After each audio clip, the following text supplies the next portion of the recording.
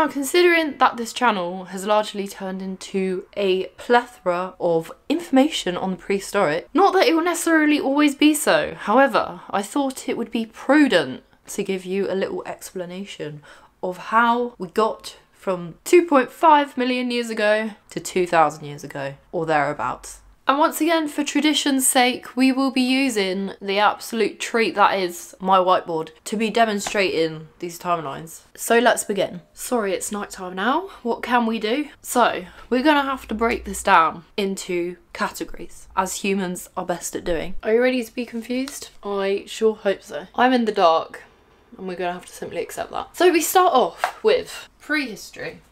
Prehistory, ancient history, and history. I am going to neaten this up, don't you worry. So this is what we're focusing on right now. And this lasted from between 2.5 million years ago to about 2,000 years ago. Now, for the sake of our argument, history and prehistory are going to overlap somewhat when it gets past the Neolithic. There are obviously very varying dates for different parts of the world for when they stopped having their kind of prehistory. Like, for example, in Japan, they were living as hunter-gatherers till about 2,000 years ago. However, you know, across much of Europe, that kind of stopped around the Neolithic. However, we will get to that. Now, in typical Yad's fashion, on the whiteboard, we are going to be doing some magnification of timescales. So, we've got our main chunk here, prehistory. Now, to fully explain this, we're going to have our 3 disproportionate divisions. Here, Palaeolithic.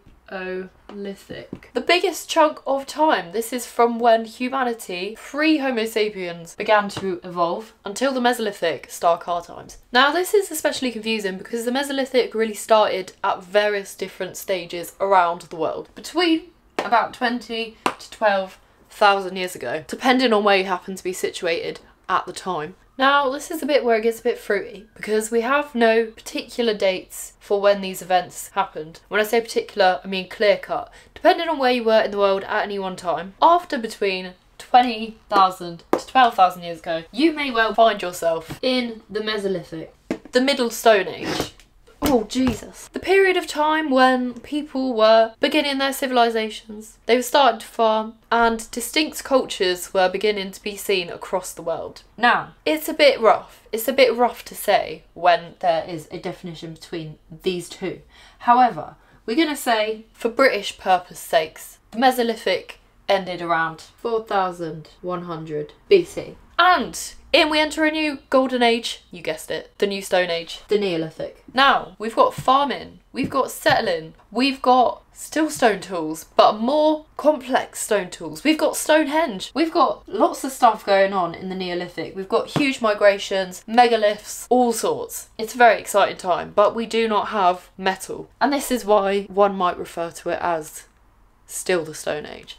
Now, this went on to reign till about 2,500 BC in British terms, once again. Now, you have to understand that there are further subdivisions. These two, although they go in tandem with the line of categorisation as Palaeolithic, this was such a big chunk of time that it has many further categorisations. And for this, we're using the green. So, as with any good time period, we've got a lower, which means the oldest. We've got a middle, and we have got an upper, otherwise known as the youngest. Now, owing to the archaeology, we can say the Lower Palaeolithic takes up the biggest chunk here. About 2.5 MYO to 300,000 years ago. Now, the Middle Palaeolithic is where we come in. About 300,000 years ago to 30,000 years ago. Now, this is owing to the archaeology.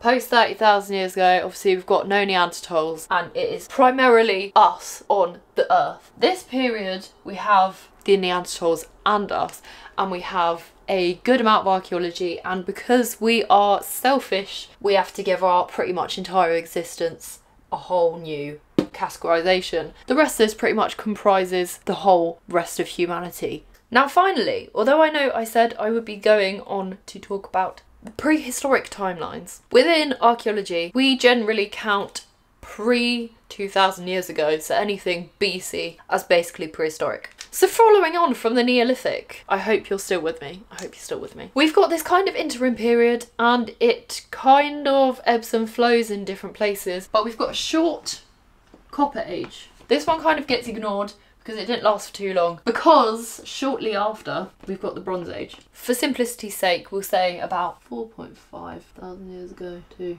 3,000 years ago. Now this kind of inevitably led, oh Christ, to the Bronze Age, which lasted between, depending on where you are, about 1.2 to 800, between these two, when it ended. Then, of course, the Iron Age. And from here on, this went well into about 500 AD, depending on where you were. However, the Romans were about, so you don't really have to worry about metal or being tribal anymore, because, you know, they'll make bloody anything that you want for you. Unless you're not part of the empire, of course, then no, that is a little bit somewhat inaccurate, but you know, my camera's running out of battery. So that was a quick roundup. I hope that wasn't too confusing, but yeah, please let me know if that was incredibly difficult to watch, because it probably was. I really apologise. I actually really apologise. This camera's got awful battery life, so I blame it on that. I blame it on that. Thanks. I'll come back with a quite interesting video, maybe next week or the week after that. We'll see.